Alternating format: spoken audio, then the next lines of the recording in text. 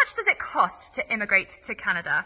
Hey, it's Kate, your go-to for all things immigration from Immigration.ca, and today I've got a sneak peek into the world of immigration fees. Starting with the skilled worker express entry immigration, there's more to it than just application and residence fees. For a family of 4, costs can add up, ranging around $5,760. Language tests, educational credentials, and medical exams, each one comes with its own price tag.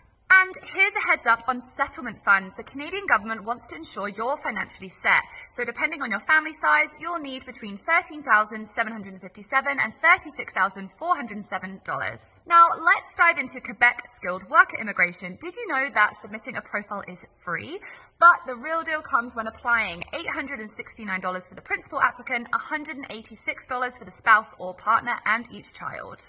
Moving across the provinces, each has its own game plan. From British Columbia to Nova Scotia, fees vary, targeting different occupations and needs. Swipe left to discover what your dream province demands. How about family class applicants? Whether sponsoring parents or your spouse, the fees range from $565 to $1,080, plus additional costs for dependents. Whew, that was a whirlwind, but don't worry, I've got you covered for the full scoop, link in bio.